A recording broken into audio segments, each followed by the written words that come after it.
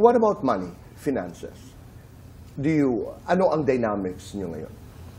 Separation of property kami because we have a prenup. So, what's hers is hers, what's mine is mine. I take care of the household.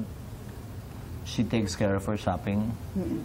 Except on certain occasions na pwedeng i-bargain. Let's say, yung regalong to, pang 3 Pasko, Yes, 2 birthday, at 2 anniversary. Oh, Diyos ko, naka-record pa yun sa phone Okay. niya. Promise mo, record. Alin ang naka-record? Kunwari, you have to record it. Babe, this is really, ito na talaga pang 40th, pang ganyan. Iko-combine ko na yung birthday tsaka yung camera, para nakakontrata na naka-record yun. Okay. Para hindi makakalimutan.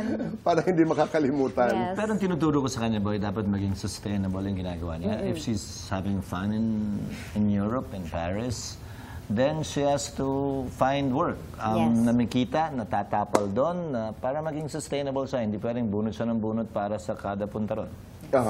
Heart, itong trabaho mo, bago to sa amin, ano ang lifespan nito?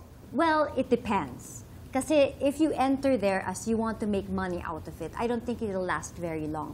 But if you enter there because that's just who you are, I feel like it can last as long as you're living. The honest truth. You can do it forever. Because it's you eh. Kumbaga, you're having fun. You're not there to just work. I mean, work came second for me. I just got lucky, I feel, na I'm paid to go to some shows and all of that. But it's even without it, I'd still go.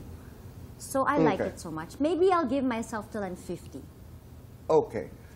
Because I'm sure it's a consideration every time you talk to her that, the one immutable law in the business is that nothing lasts forever. Yes. So nothing lasts forever. They probably won't be taking my photos. But to begin with, it really wasn't about that. But I know for sure that I would I would love to just attend the shows and, forever. What's happening is a bonus.